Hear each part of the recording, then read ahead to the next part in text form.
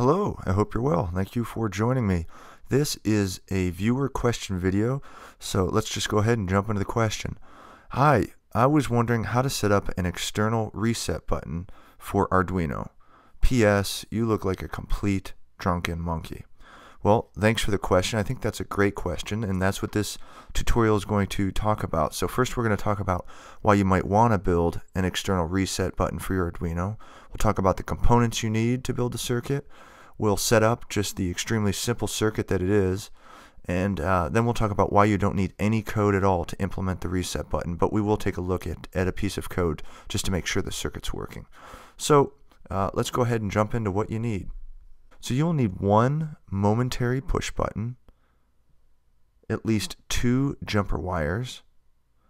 You'll need an Arduino board, a breadboard, and a light wool sock. Okay, so let's go ahead and set up this circuit. Again, it is extremely easy.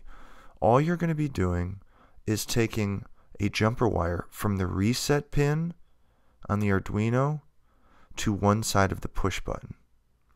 And on the other side of the push button, you're going to connect a jumper to ground on the Arduino.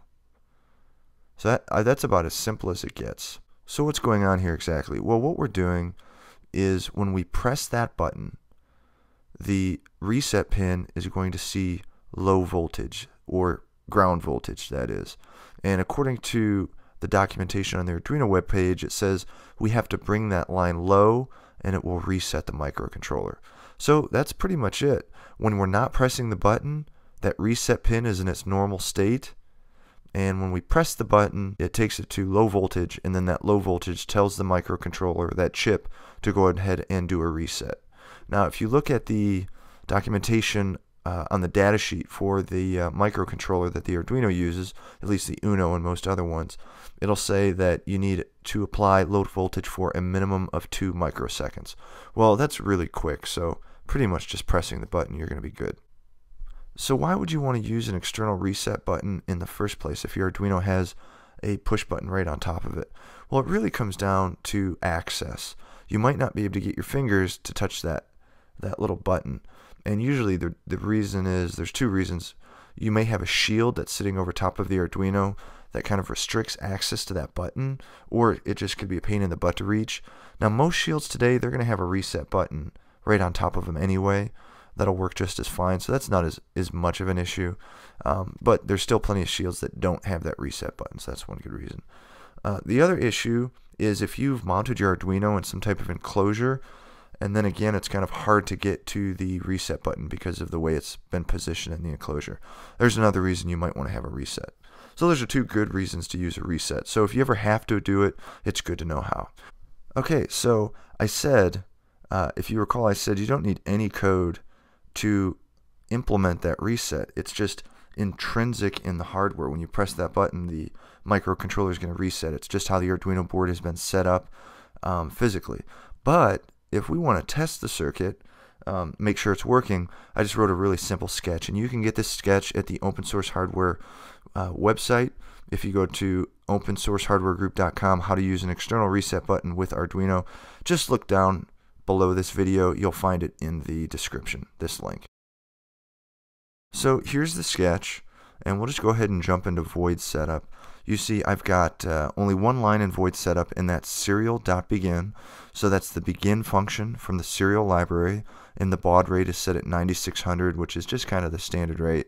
And so the reason we need to do this is if we're going to send any information across the serial port, which is essentially the USB connected right now to the Arduino, then we need to have the begin function from the serial library. So I'm going to be writing information to the serial port so that I can see it on my computer. We'll do a serial monitor.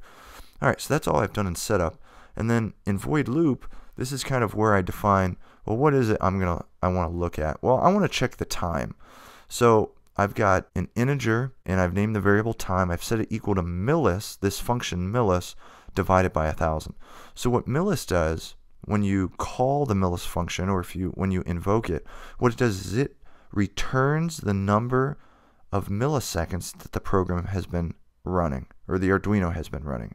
So every time you upload a sketch to Arduino, what happens is your Arduino board resets. So anytime you upload a sketch to your Arduino board physically resets. And the same is true when you press the reset button. And so what that does is that resets the clock on the Arduino board. So anytime you call that millis function, you're going to get the time from the last reset or the last upload. So that's what I wanted to view on the serial monitor, was the time from the last reset.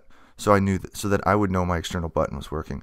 And then all I do is I just print a couple things to the serial port. So I just says I was reset, and then I have the time printed.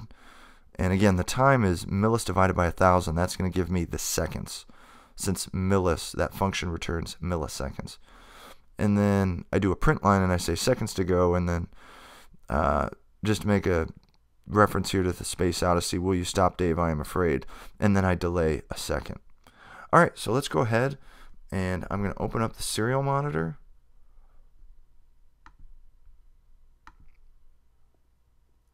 Okay, so I just uploaded. So it says I was reset 0 seconds ago. 1 second, 2 seconds, 3 seconds. Okay, whatever. Now I'm going to press the button. And we have a pause, and now you can see it reset. And again, I'm pressing the external button. Trust me, I didn't press the Arduino button. It wouldn't make a difference, but so I'll press it again, make sure it's working. And it, you know what? Look at there. It doesn't record that. Oh, there it goes. There's the 0 seconds right there. So that first line can sometimes be a little funky. So there you have it. There is setting up an external reset button for your Arduino. Again, this code, if you want to run the sketch, is available on the Open Source Hardware Group website. I hope it was helpful. Have a great day. Bye.